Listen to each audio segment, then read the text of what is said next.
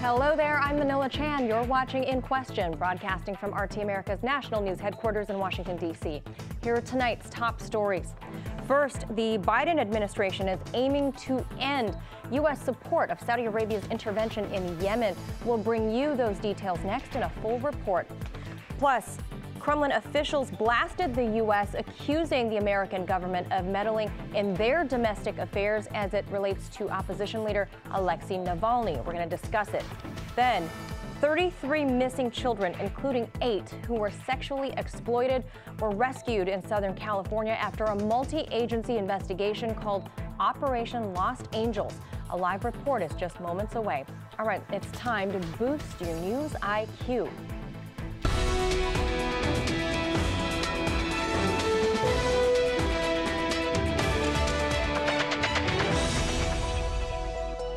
After years of supporting Saudi Arabia's ruthless military campaign in Yemen, there's now hope that the Biden administration will remove the U.S. from the mix. RT's Alex Mihailovich has that story. It is a conflict that President Joe Biden has promised to get the U.S. out of.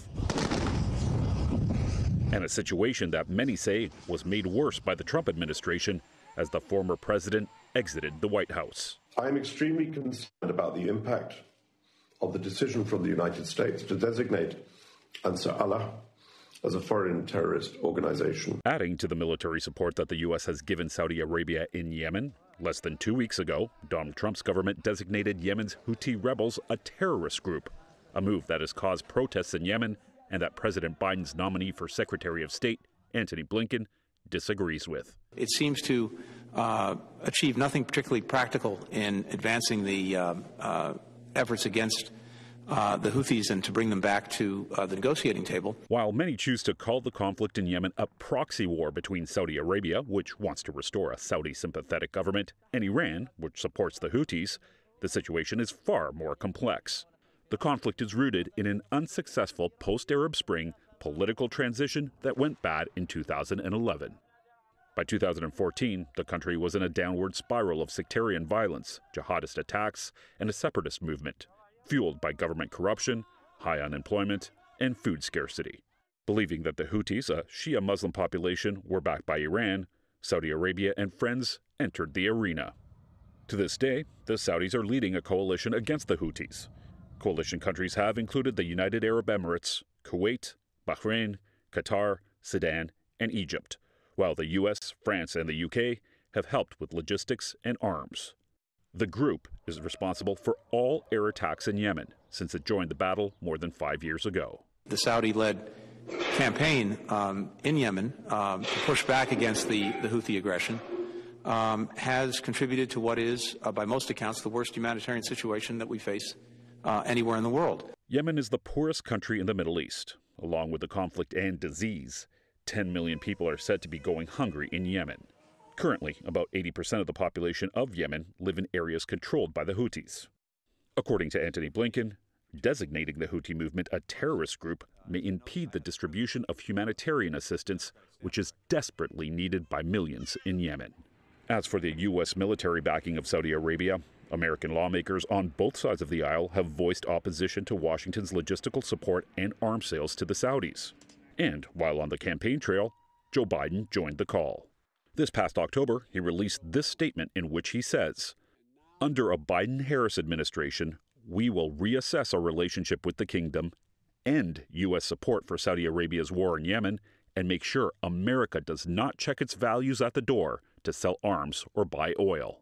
Now, many believe that it's time to put words into action and move towards ending America's participation in the war in Yemen. For RT, I'm Alex Mihailovich.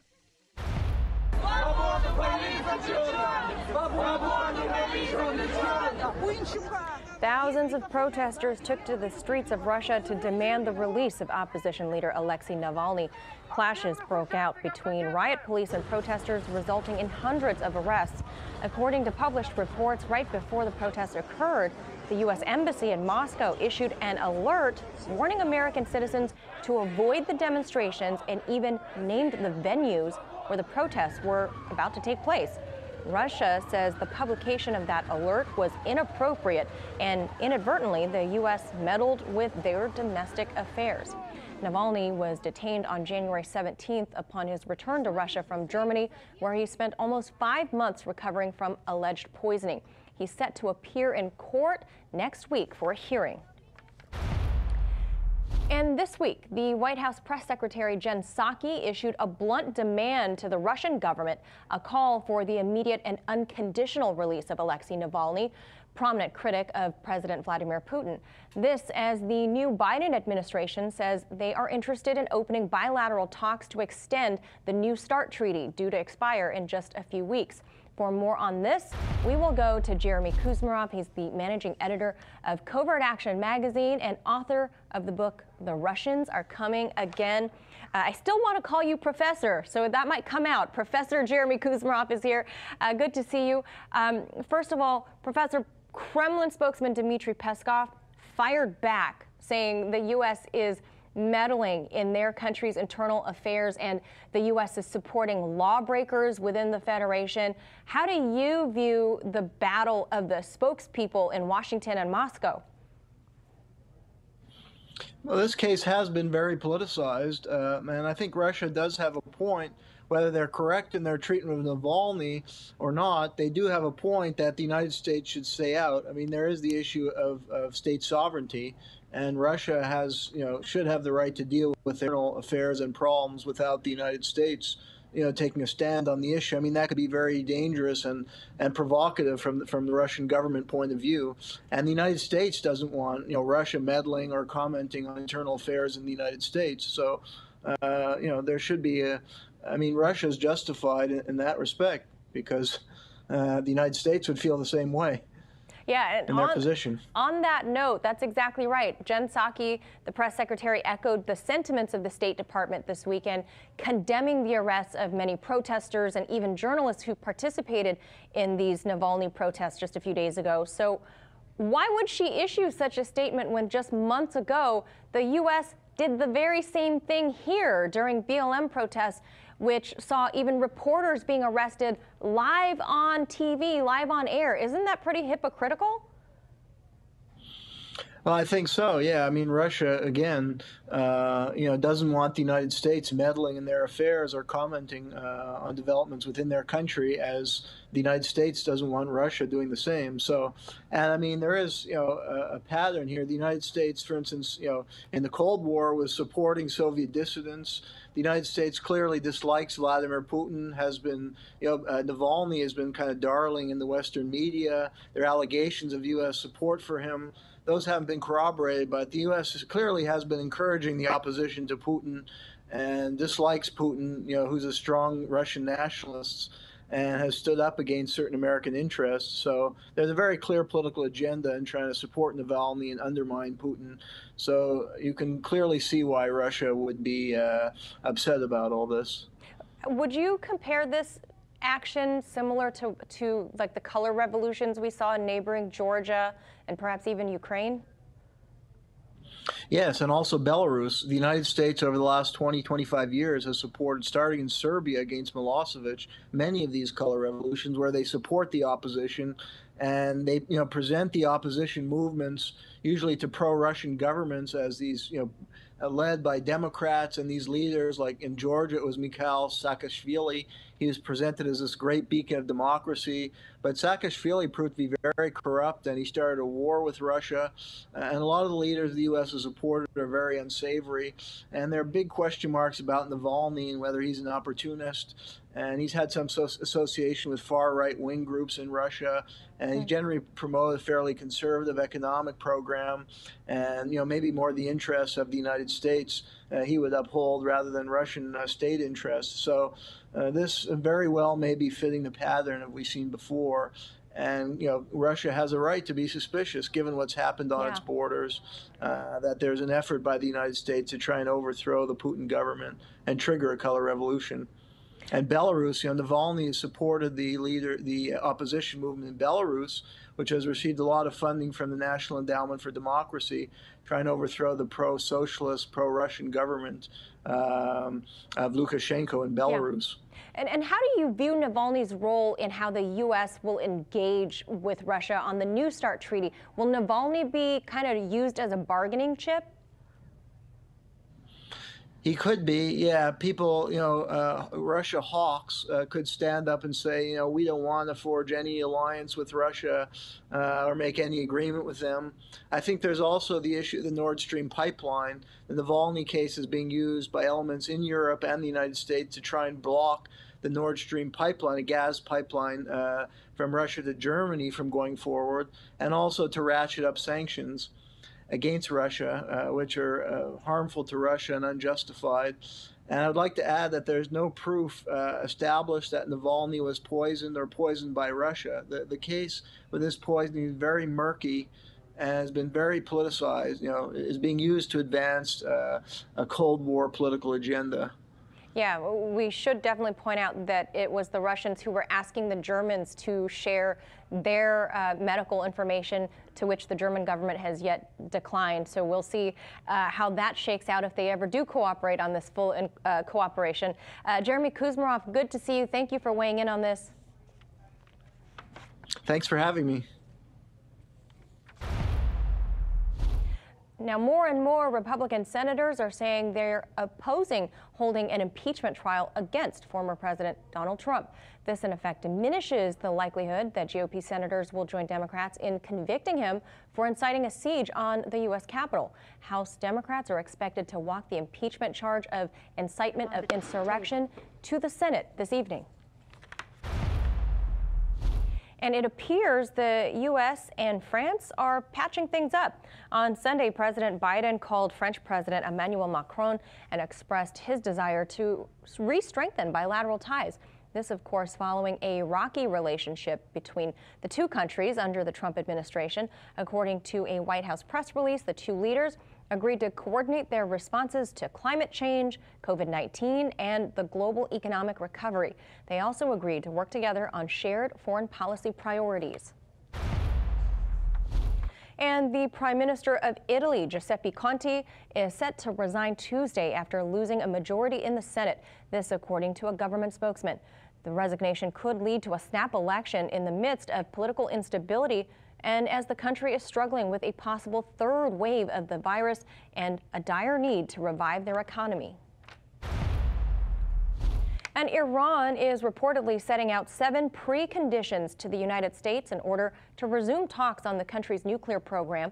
According to a Kuwaiti publication, the information was laid out by an official from Iran's presidential office who remains unidentified.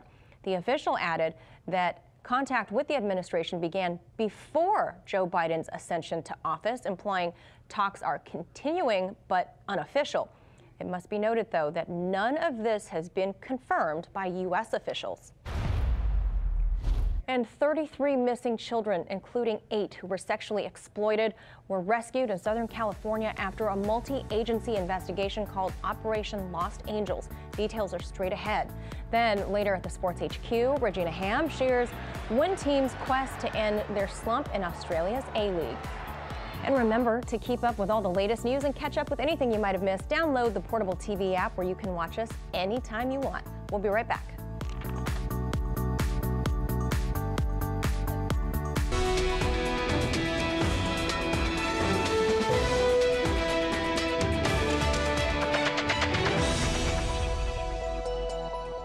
It's very real and becoming more and more common here in the United States. We're talking about human trafficking. The $150 billion industry is considered modern-day slavery, selling underage youth into the trade. And now several sting operations are coming to light throughout the country. RT correspondent Natasha Sweet is joining us from the LA studio, where dozens of young victims were recently recovered in the area. Natasha? Yeah, that's right, Manila. A whopping 33 victims who are children have been identified through a multi-agency operation called Los Angeles. And according to the FBI, 8 of those victims were being sexually exploited when the arrests were being made. And 2 of those victims were recovered multiple times during the operation. Called Los Angeles, the operation began on January 11th, lasting through Friday.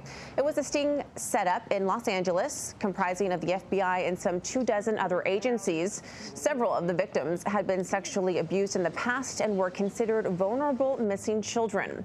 Advocates say now during the pandemic, the horrific crime is starting from victims' homes. Children's risk has increased as they are spending time online for school, or many predators decide to take the lead. It is the biggest moneymaker. It rivals the #1 crime, the drug trade, which many law enforcement and sources of mine tell me actually human trafficking has now become the #1 crime because it is much easier to traffic a person than to traffic drugs. New data reveals caseloads for both sex and labor trafficking related crimes has risen over the past few years.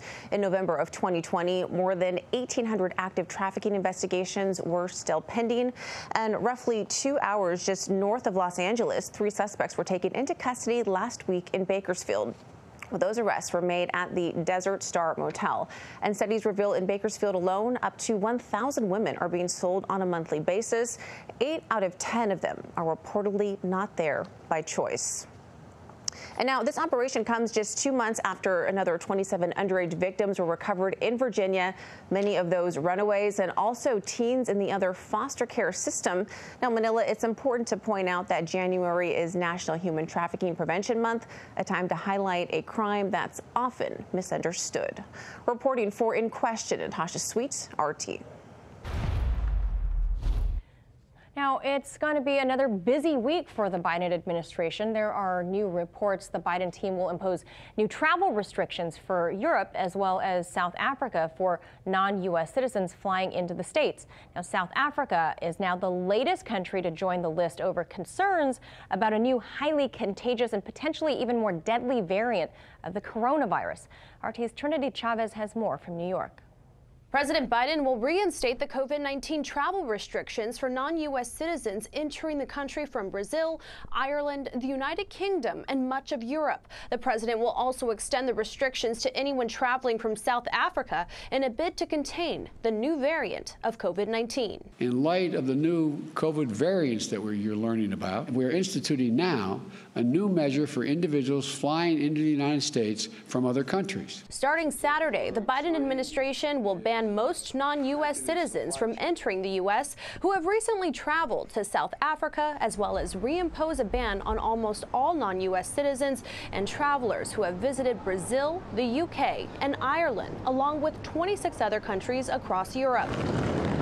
It's all a part of an effort to contain the spread of new variants that have cropped up around the globe. We emphasize that no matter what virus is circulating, virus variants or not, we have to do everything we can to reduce transmission. The U.S. also reporting its own COVID variant. Researchers at Cedars-Sinai Medical Center in California say the variant known as Cal-20C was barely detectable in October, but by late December, it accounted for 24% of virus samples taken from patients.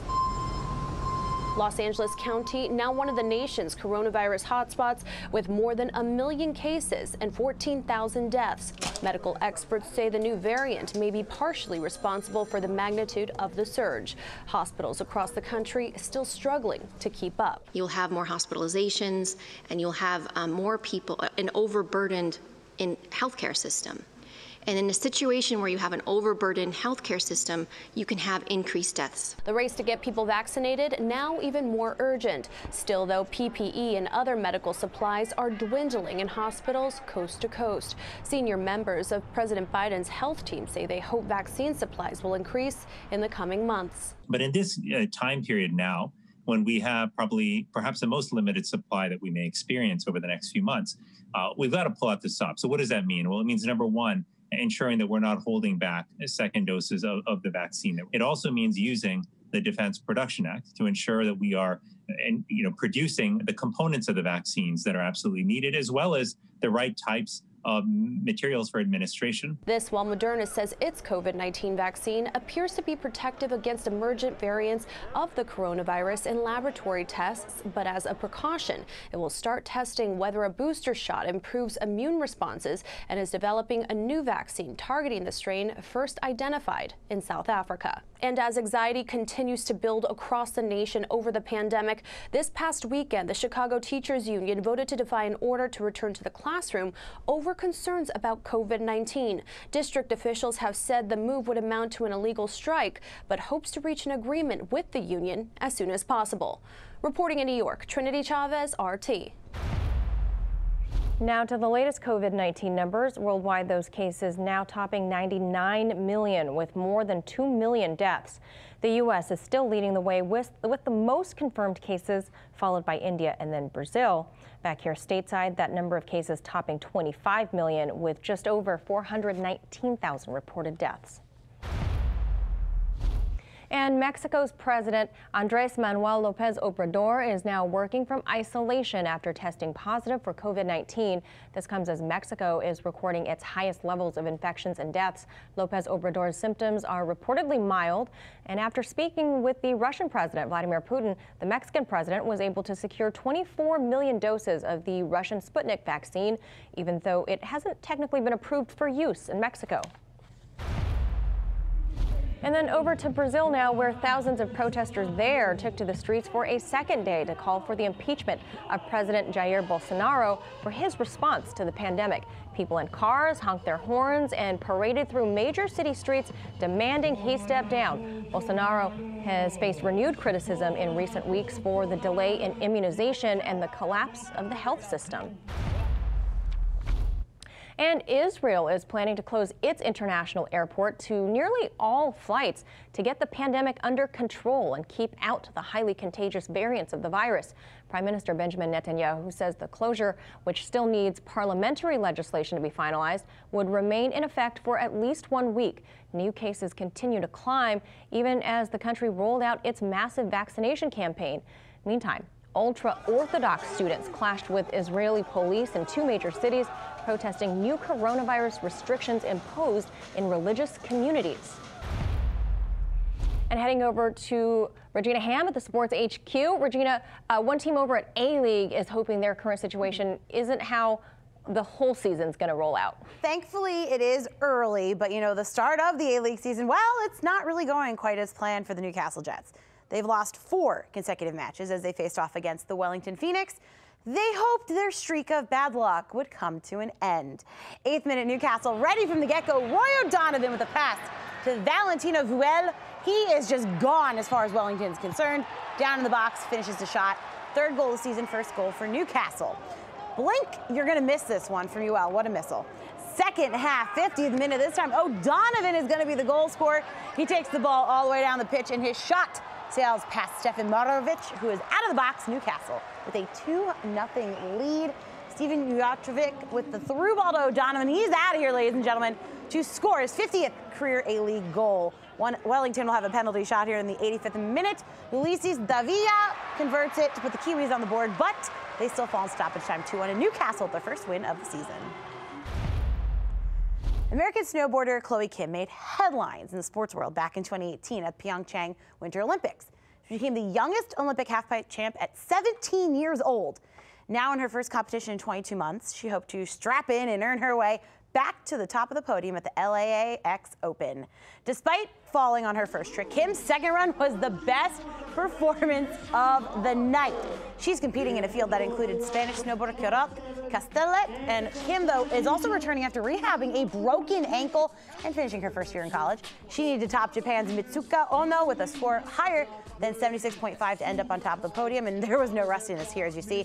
She dialed in her front size 1080 and earned a score of 89.75 for the first place spot. She now has to look forward to preparing for her 5th X Games in Aspen, where she's also looking to take the title. And on the men's side, Ruka Hirano from Japan earned his 3rd place position while battling against Aussie Scotty James for silver, but fellow Japanese snowboarder Yuto Totsuka with the best run of the night, earning himself the 1st place position. And if that wasn't amazing enough, check out this feat of strength. 17-year-old Jack Wadman is no ordinary teenager as he takes powerlifting to a larger and new level. His weightlifting tools of choice, well, that happens to be pulling trucks, tractor trailers, and vans with nothing but a length of rope and pretty much just sheer willpower. In order to perform these pretty impressive feats, Wadman eats a diet that includes 24 pints of milk, and his diet tends to cost his family over $1,300 a month. He's gone viral for his powerlifting tricks in hopes that he can go professional and follow in the footsteps of another famous European powerlifter, Arnold Schwarzenegger. That is impressive. That is a tractor trailer he is pulling, Manila, and I kind of am very surprised. I'm in awe. Okay, what is up lately with all of these really young, like a 10-year-old powerlifter in Iran? I think she was in Tehran. Yep. And now this teenage boy pulling big old trucks. I mean, what is in the water these days? Are they just making them bigger? Maybe. I think, also in the pandemic, what else is there to do? Take up a new hobby, but lift weight. I mean, pick things up. We all long they're quarantine 15. Maybe they're just trying to prevent that. And you know what? Good for them. I'm impressed. Yes, I'm very impressed. I just wonder if there's something in the water that these kids are drinking. Maybe all that milk. Please. All that milk. All right, Regina Ham, thank you for that. That's going to do it for us right now. Make sure you keep up with everything in question at all times by downloading the Portable TV app so you can watch us anytime you want. Follow me on Twitter and Telegram too now at Manila Chan. Thanks for watching. I'll see you back here soon.